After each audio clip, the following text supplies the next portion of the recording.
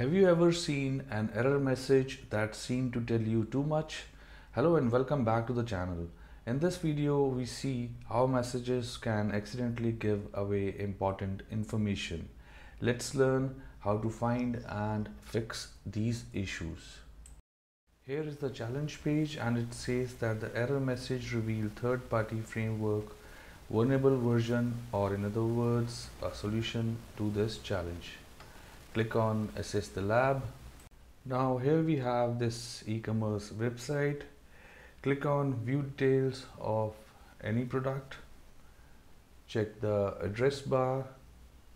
Here the product ID is 1. What if we change it to 2?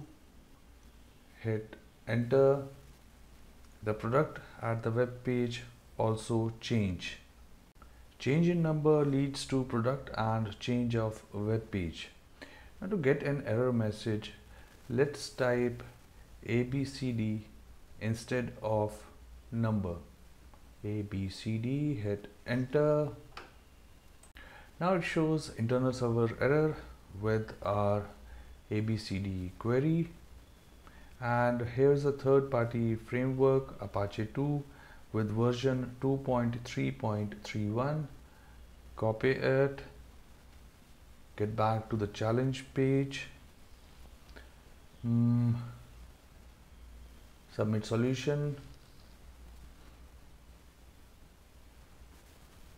paste the version of Apache 2, OK, and it's done.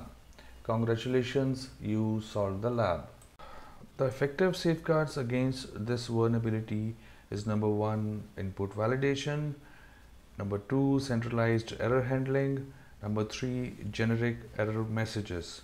By following these safeguards, you can reduce the risk of information disclosure and protect sensitive data.